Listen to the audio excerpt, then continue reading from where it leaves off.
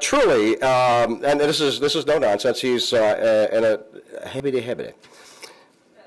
I know.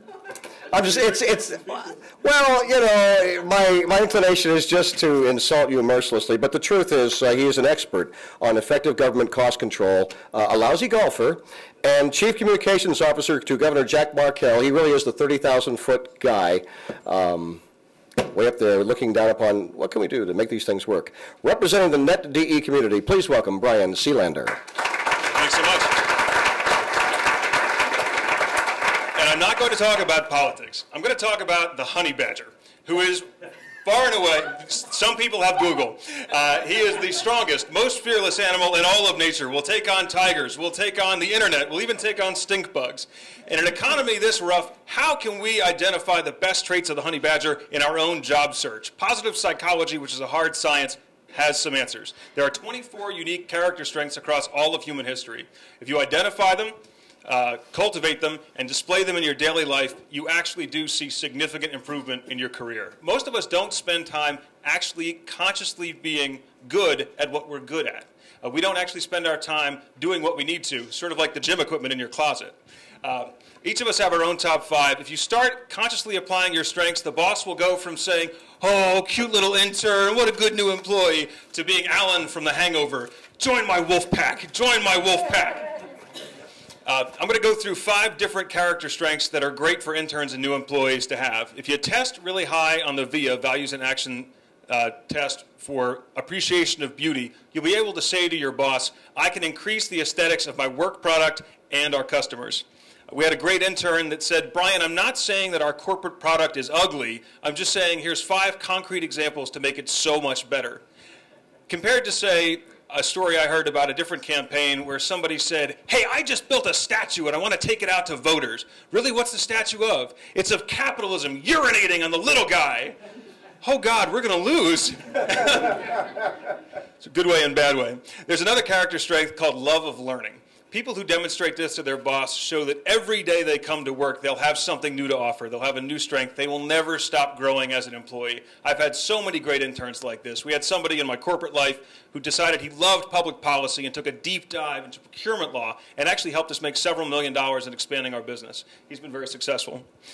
He's now worked in a presidential campaign and has a high-profile role in Washington, although he actually wants to go to business school because he thinks that's where the money is, and I agree with that.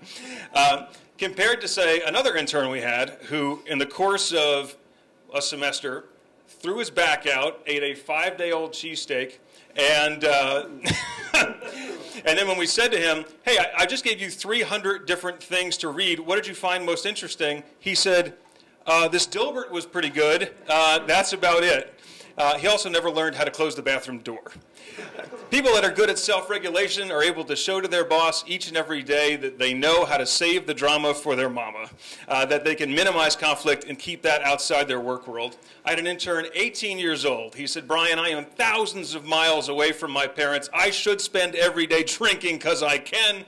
Instead, I'm going to spend 18 hours a day working for you."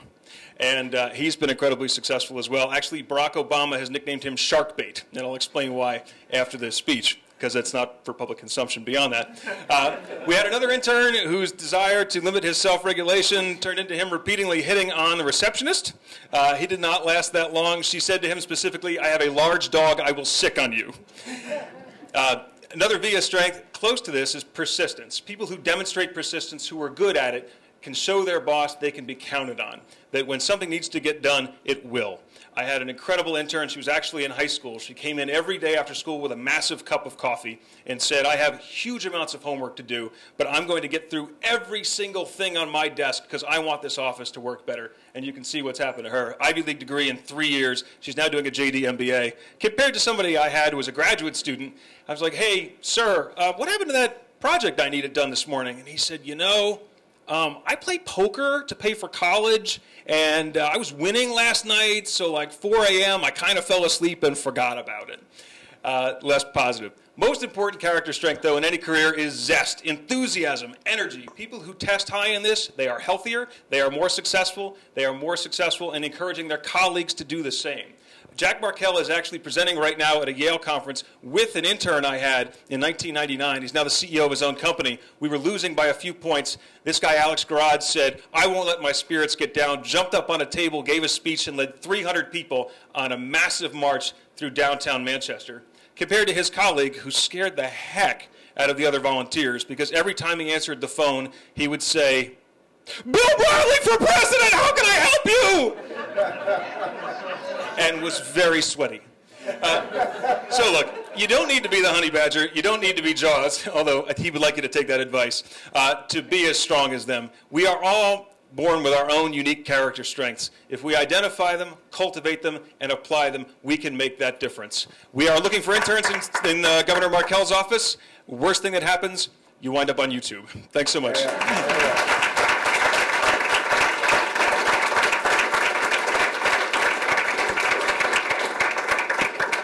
Two items. First of all, Brian Selander brought one of his good interns, Liz Lodge, in communications. She's graduating this year, I understand. Stand up, Liz. Where are you?